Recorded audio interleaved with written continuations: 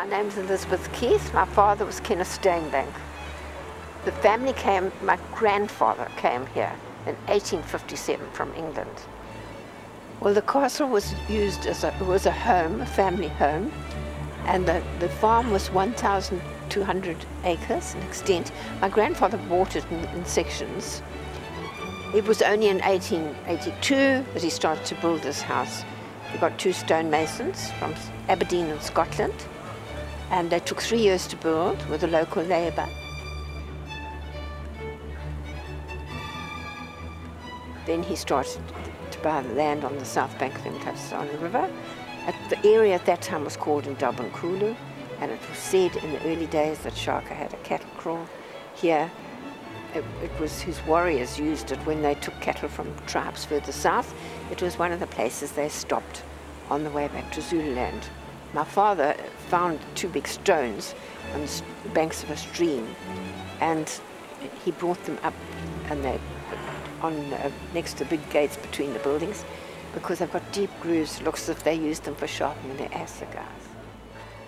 There've always been the indigenous buck here, the bush buck, and the red duiker, and the little peaty, the blue duiker, and there were a few grey duiker.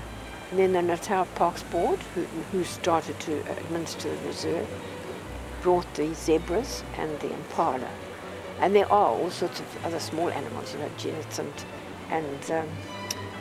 mongoose, different mongoose, and leguans and those sort of creatures, and lots of birds. In the reserve, they've got picnic areas set aside for people. There's a handicap trail, which is very good actually, and even blind people can use it.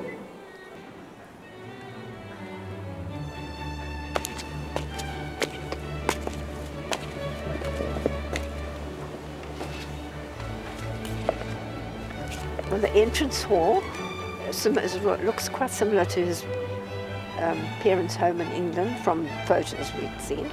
Then there's the big dining room, which is a big room, and it got a very big table. All the old furniture, all the big heavy old furniture came from England.